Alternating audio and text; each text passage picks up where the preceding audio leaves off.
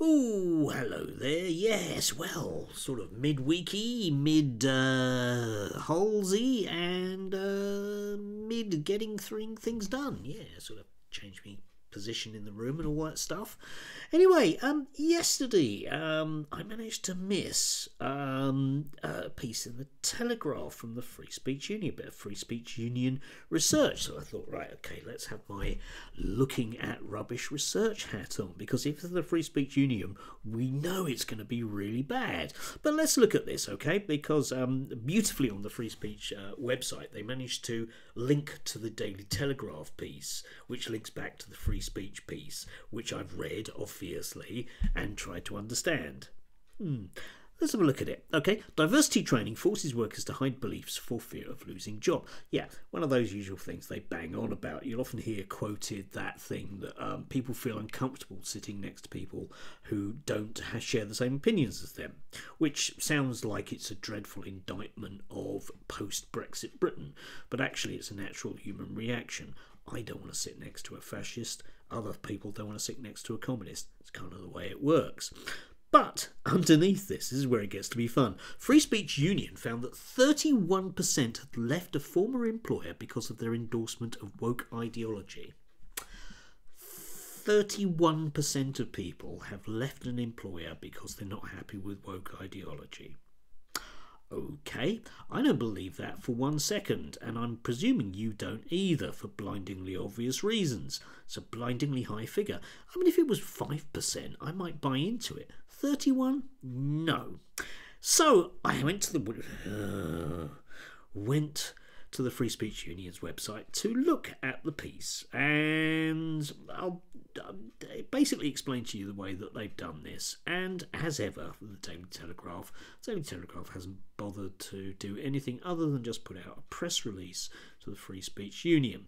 So think about this, right? Perhaps most shockingly of all, 36% have said they'd witnessed staff being penalised in some way by their current employer because they challenge edict training. This includes 12% who have witnessed staff being fired for doing so.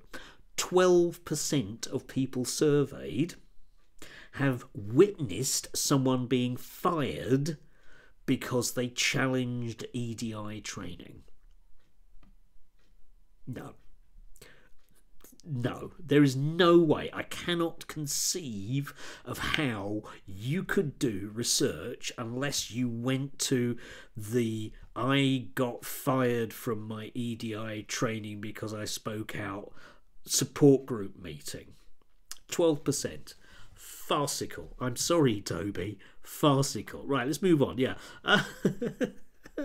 So, before we get to the actual raw numbers here, okay, 45% said their edict training conflicted with their personal religious or political views or values. The proportion was higher amongst men, ethnic minorities, religious groups, and 30 to 39-year-olds. Right, now, from what we know across the board of politics and demographics, we know that, broadly speaking, people under 40 are left-leaning in terms of their politics, right? Okay, big change has gone on the last 20 or so years. Basically, people are not growing out of being left-wing from when they were younger, which is basically your under 40s. And yet, magically, with this particular survey, we've got highest amongst 30 to 39-year-olds. It doesn't say how high, so I'm having to guess that it's just statistically higher than the other groups. But think about everything you know about British politics and ages. That doesn't make any sense at all, does it? No, it really doesn't. So we come to the actual crux of the matter, Mr. Toby Young and Free Speech Union. The sample was taken using Dynata consumer access panels and designed to be representative of UK working population by age, blah blah blah blah blah blah blah, excluding a few people. All right, 800 people qualified for the full survey. Now think about that just briefly. Okay, they qualified for the full survey. Okay, what does that mean? Probably hints very, very strongly that they didn't get 800 people to fill this out. These being those who had been through at least one of the following 4 types of training. Okay, fine, right, okay. But when you look at Dynata,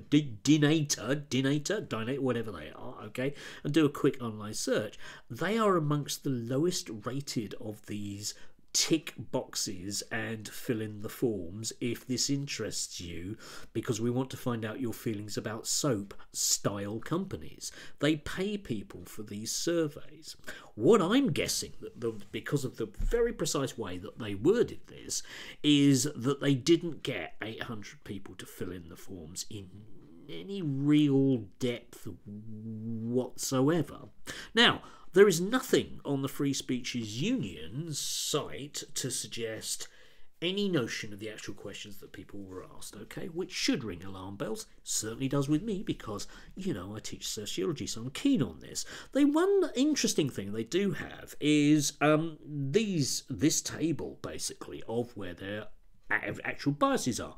So within however many people they've managed, it can't be 800 surely, people that they've managed to actually get to fill in this thing, okay, you get to see where the biases are. So the reds here basically give you an overrepresentation. Look at this. Entrepreneurial activity, religion, including being Muslim, is vastly overrepresented on this, okay? Generally speaking, this is quite heavily biased towards people that are politically right-wing. In other words, when the survey went out and people started to fill it in, those people that persevered with it were people with some form of political willingness to do so, shall we say. Underrepresented groups, for example, are things like being a woman or being left of centre, yeah? Those kind of things are underrepresented.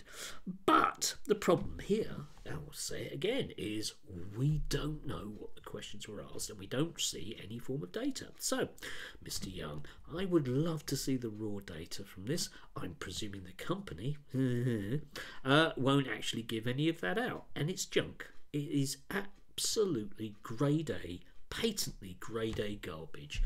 12% of people have witnessed someone being fired. No, they haven't. No, they haven't.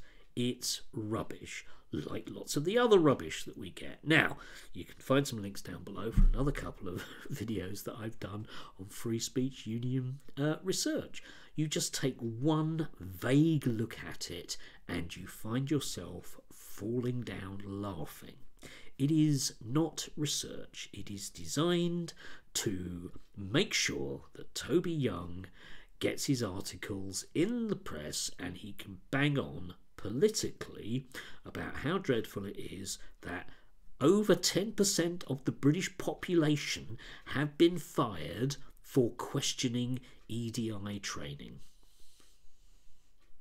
Which must be true, because Toby says so, and it's in the Daily Telegraph. I don't know how these people can get away with it, sleep at night, I don't know. I mean they're being paid. But Jesus Christ, you could get a GCSE sociology student who's 15 to come up with better research than this. It is laughable that this is what we have to put up with in terms of press in this country. And of course, it'll be presented as fact everywhere else as well. Yeah. Anyway, do have a lovely Wednesday. I'm sure you will. Sun and showers. Anyway, enjoy.